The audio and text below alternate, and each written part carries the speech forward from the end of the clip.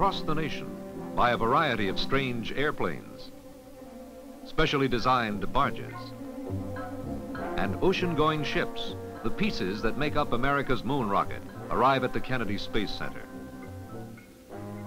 Their destination, the huge Vehicle Assembly Building. The two upper stages of the rocket are first put into special stands for several weeks of inspections and tests.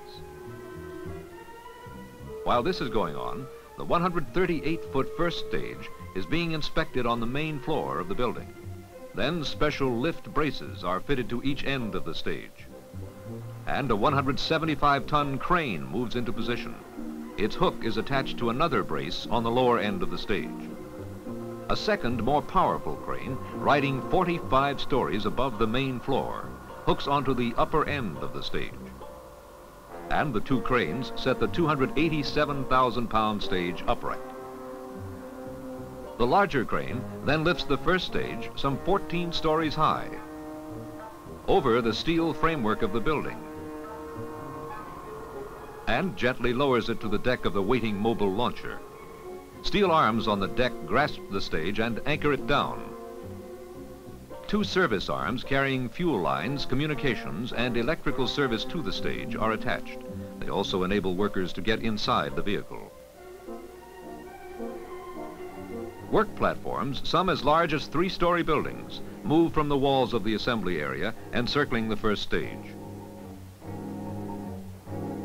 They can be adjusted up or down so that technicians can reach all levels of the stage for the inspections and tests it must pass.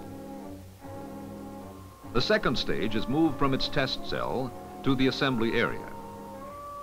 The 8-story high, 75,000-pound section is mated with the waiting first stage.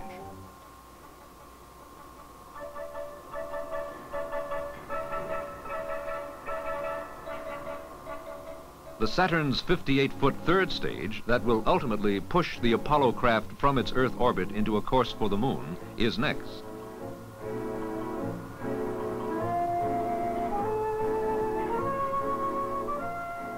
Finally, the brains of the lunar rocket, the instrument unit, is raised to the top of the Saturn V.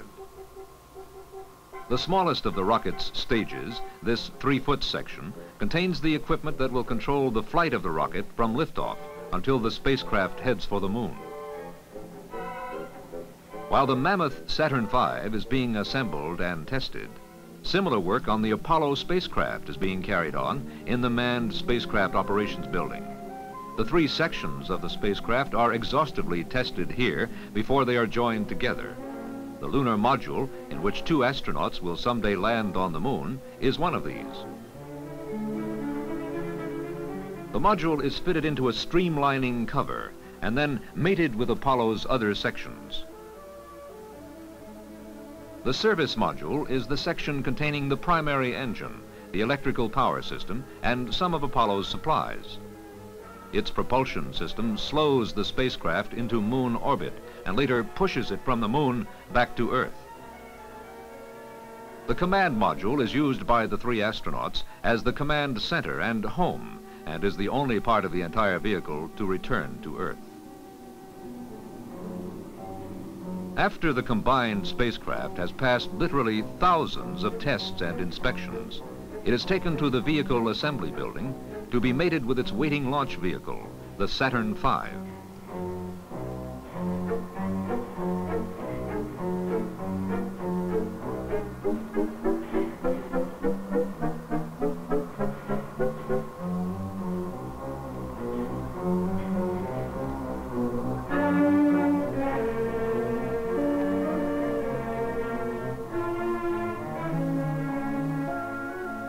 One final unit is added to the lunar rocket, the Launch Escape System. Its purpose is to pull the command module free of the Saturn in case of emergency during countdown or early flight. The 36-story high Apollo Saturn V is assembled, but it is still not ready to be launched. More weeks of testing the complete vehicle must be conducted before the Saturn is ready to begin its journey to the moon.